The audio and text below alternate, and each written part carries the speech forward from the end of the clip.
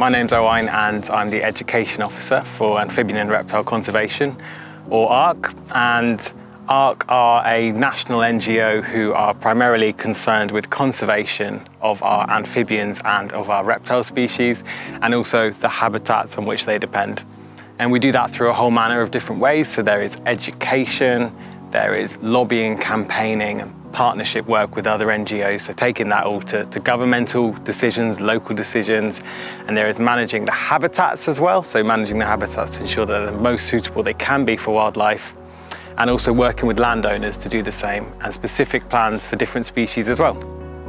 Heathland, or in this case dry lowland heath, is the kind that is best for reptiles, that has all our 6 reptile species, is characterised by a low-lying shrub sort of area really, so heather plants.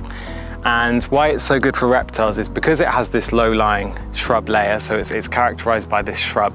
It doesn't have so much shading, so there's not these huge trees all around, which means that area there's far more suitable basking areas for the reptiles. It's warmer on the ground, they've got sandy areas they can bask in which are warm as well as having that reduction in shade. And because heathland itself is quite rich in lots of specific species beyond reptiles, gets invertebrates and all sorts, it then has a supply of food, so it has sort of everything it needs. It has its shelter, space for all the mating and things like that. It has areas it can hibernate, and it has the food it needs. So it has everything it needs in one space, which is why you get all 6 of our reptile species here.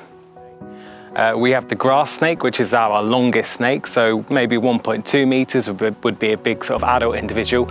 And that species is known for being a bit of our wetter snake, so it prefers the wetter environment. You might find it in ponds and things like that because it feeds on fish, it feeds on amphibians, and you will find it sometimes laying its eggs in compost heaps and things like that. So that is the largest of our snakes.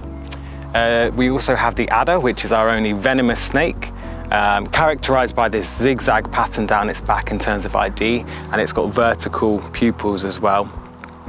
Really, really beautiful patterns.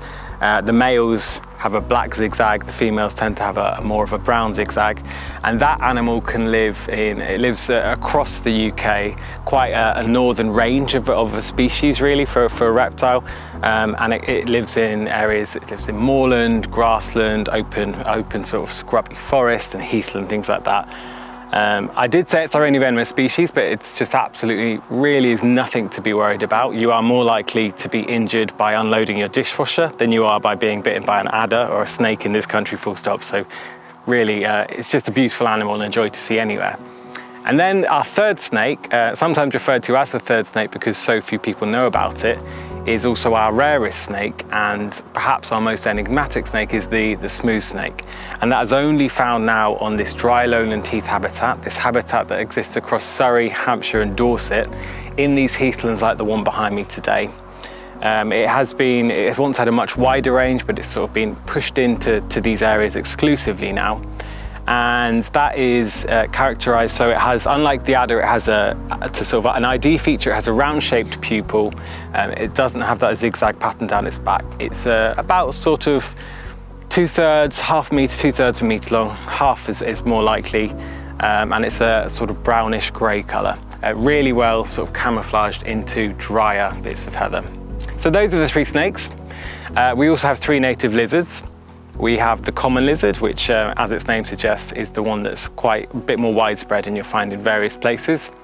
We have the slow worm, which is our legless lizard. So lots of people do mistake it for a snake. So it no longer has its external limbs, but it still has remnants of its chest, its sort of shoulder and hip skeleton inside it. Really amazing animal. Quite often that is one that it's a gardener's friend, can be found in gardens if you're lucky if you have them in your garden. Eats slugs and snails and invertebrates. Then we have our rarest lizard, which is the sand lizard, which can grow sort of 15, 16 centimeters. As its name suggests, it needs sand as part of its habitat because the females, they make little egg burrows and they need a sandy substrate to bury those eggs in.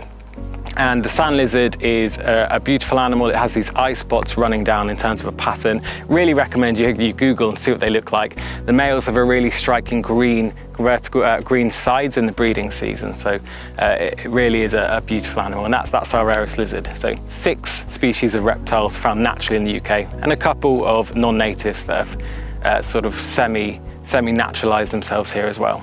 We are delighted, always delighted with an interest in reptiles, but we do recommend that looking for reptiles is done really sympathetically.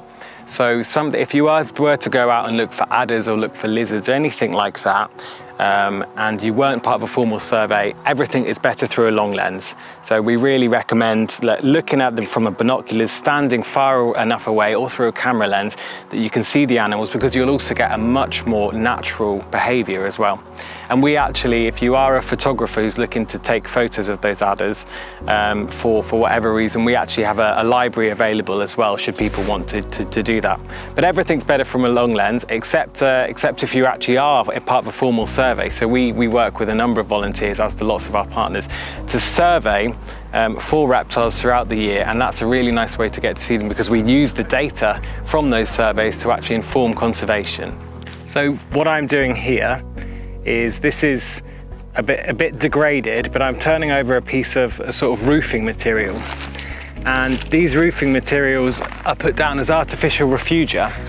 And what they do is they're placed around strategically across the landscape, and we use them to do reptile surveys. And what those reptile surveys will be is, a few times a year, someone who is trained, and they have a training, which means they're able to receive a license, because you need a license to look for smooth snakes and sand lizards. They'll be trained to go and do those surveys. These surveys will have landowner permission, depending on where they are. We'll turn them over and we'll look what's underneath. And the reason is, and I think any sort of reptile keepers will be aware of this, is because these bits of material hold on to that warmth a bit more warm up a bit quicker. So they're a good area, particularly in the morning and the evening, to turn over, because they're that much warmer and they attract the reptiles. So they're more likely for us to find a reptile under them, and that way we can do the counts and the surveys. So one of the great things about managing areas of wildlife, managing natural areas for reptiles, is that reptiles are an umbrella species. So when you protect a reptile, you cast this shade, you cast this umbrella, and you protect a whole series of things underneath them. And that's because reptiles are carnivores. So there's a whole series of animals, a whole food chain underneath them, different levels, different interactions, right down to plant level.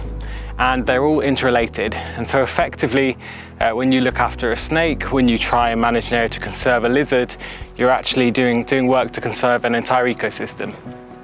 The thing about reptile conservation that we find is there's quite a lot of misinformation and things like that. So because they're so cryptic, people don't know a lot about conserving them. They don't know a lot about their presence here.